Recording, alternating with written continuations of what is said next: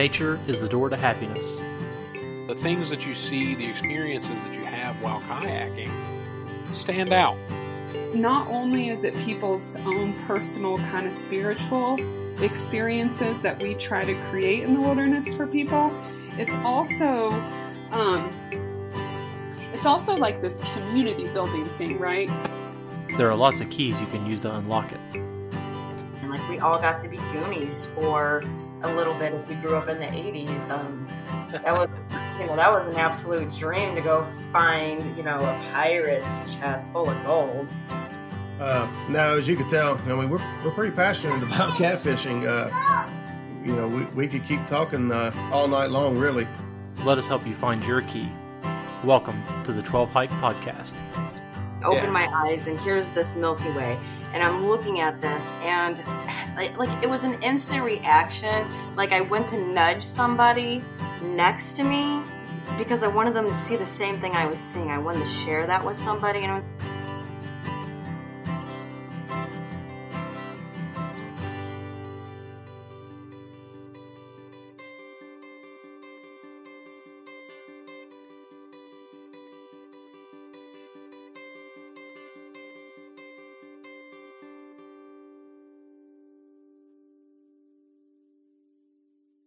If you grew up the way I did, catching a catfish is pretty straightforward.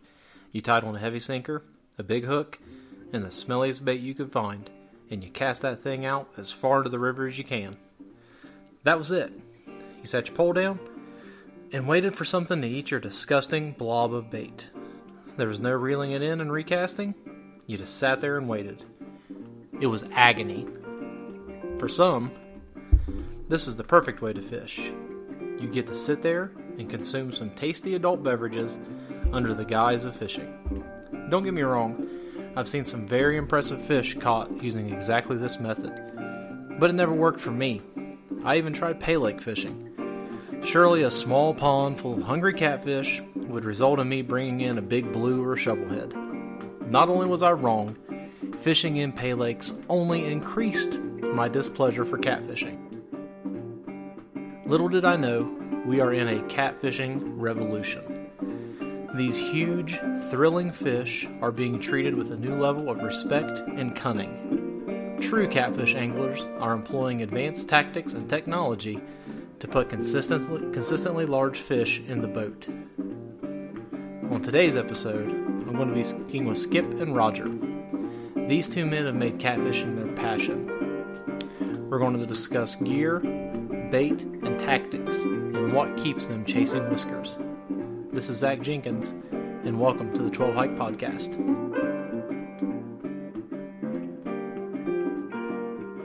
It's about the only place that's safe in my house. Because I can lock all the doors, and then unless they have a coin or something, they can't open them. This makes it a little bit easier for me. Yeah. So, Skip, I hear you really good. Roger, you there? Yep, I'm here, buddy. All right, good deal. You've got a YouTube channel, so you're used to talking all the time. I get that. Yeah. The only difficulty with having two of you, we have to be sure we don't talk over each other. Gotcha. So just kind of be careful about that. And if we do, whatever. I mean, we're just guys talking about catfishing anyway. Who the heck really likes that stuff anyhow? Hey. Yeah, there you go. I'm going to go ahead and admit it right now. I'm not a big fan of catfishing, but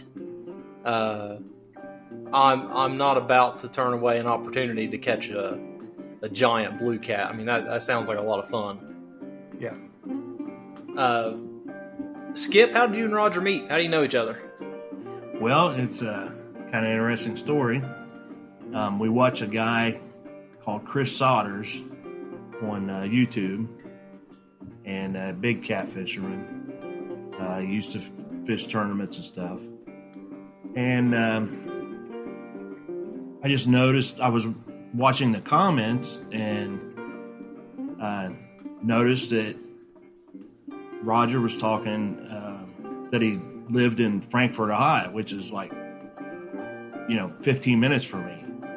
And he was talking about fishing the river, and I really wanted to try it. Me and Terry, my son, tried a couple times, and was really intimidated by it.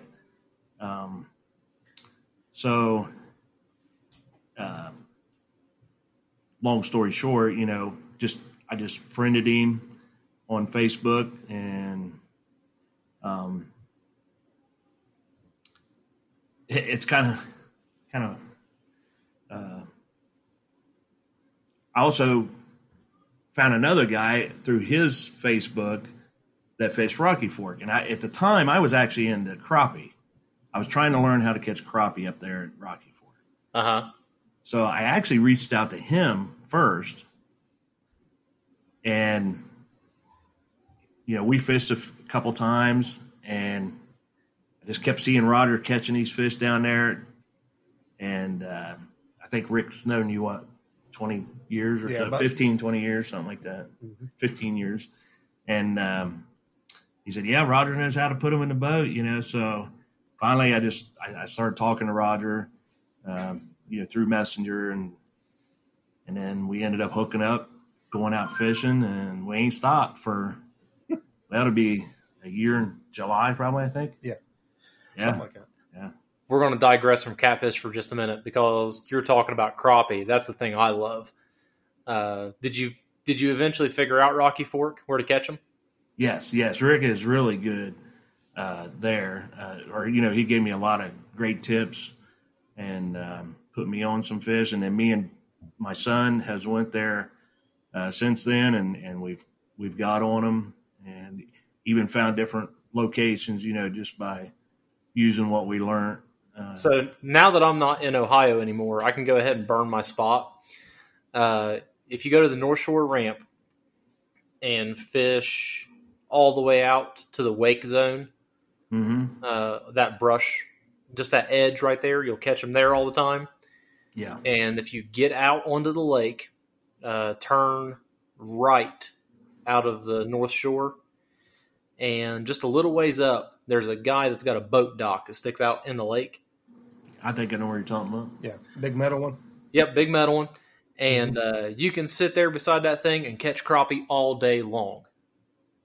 Have you ever caught them there? Yep. Oh, okay. Yep, I fished it.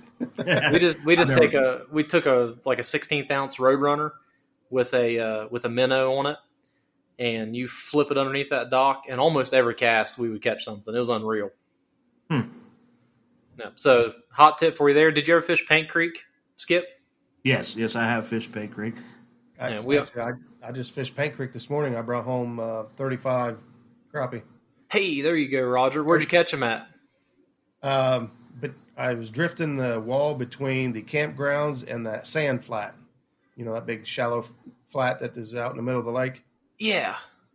Yep. So there's a big rock wall that runs between there and the campgrounds. And I just drifted. I was trolling back and forth in about 20 foot of water. And we brought home 35. We probably threw back 30. Oh, yeah, absolutely. Is that what they call the island? Because that's where we'd always kayak out there. We'd kayak out to the left and then go behind the island, and there's a big rock wall there too. Yeah. The island is across from the beach. Okay. Kind of cat corner from the beach. Actually, when they take the water down real low, you can walk from the beach all the way out to the island and fish that backside of that deep water. No kidding. Yeah. If it stays low enough, long enough, because otherwise it gets really muddy. I mean, you're up to your shins in mud to try to get across. Woo! Sorry about that. We don't have a safe place. See, the thing that we always struggled with is we were always in kayaks. And if you catch Paint Creek at the wrong time, the wind can get ferocious. Yeah. So, Roger, you guys got hooked up on Facebook. What rivers do you primarily fish? I fish the Ohio River pretty much exclusively anymore. And Skip was talking about that being intimidating. Now, did you find it intimidating at first? I didn't. I was able to I was lucky enough to talk to some guys that had some insight on how it works down there. Uh-huh. And honestly, my first trip to the high river, I took a 30-foot pontoon boat. Oh, And, so that's pretty safe then. I mean, yeah. So at the time, it was basically a big lake with a little bit of current. I mean, at the point that I got introduced to it, so it was intimidating. I kind of learned how the river works. Learned about barges and what to do in the case of a barge coming your way or coming from behind. And once we got that under control, I just fell in love. I caught some big fish, and then I went and bought a different boat, and now I got a big deep V boat, and I fish. Honestly, I love to fish flooded water and cold water. I was noticing that. I was watching your YouTube videos, and almost all of them are wintertime. Yeah, well, I'm new to YouTube, so I haven't been putting videos out for very long. And then it was my first winter fishing, so I was new to winter fishing, and I was new to YouTube, and I thought, I'm just going to see if I can put some content together, and that's what I came up with so far. Hey, Zach, not to interrupt, but Terry just came in, my son Terry. You remember him, right? Oh yeah, I know Terry. I didn't know if you want to say hi or not. Oh, heck, have him sit down. We can all talk together. I don't care. What's up? Hey, what do you say, Terry?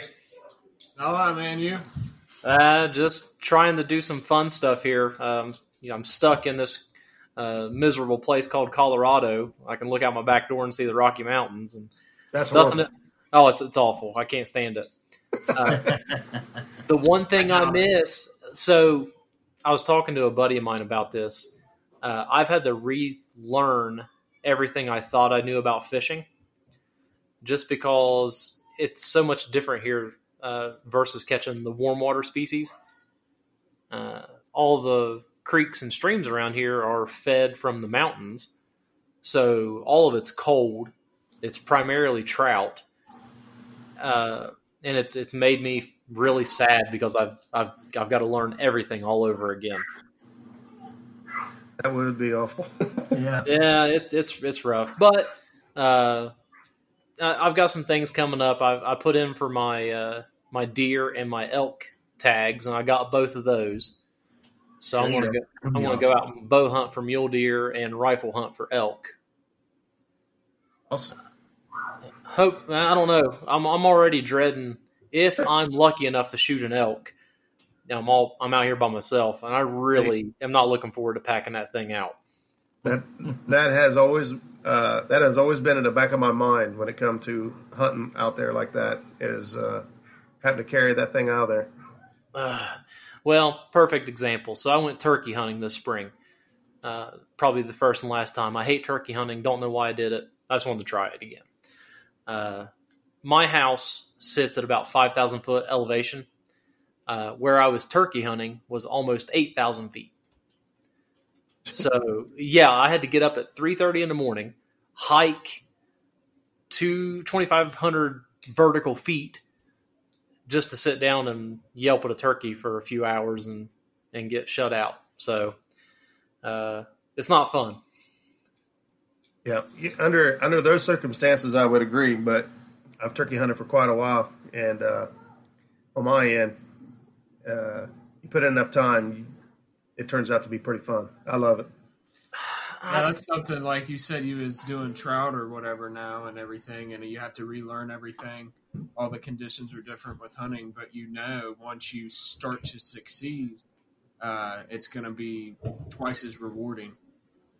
It's kind of like, I remember when I first got a boat and I went from bank fishing, and I got pretty good at bank fishing when it came to bass and even catfish, especially channel cat. And then I got a boat, and it was like everything was different. And my first year, most of the time, I got skunked.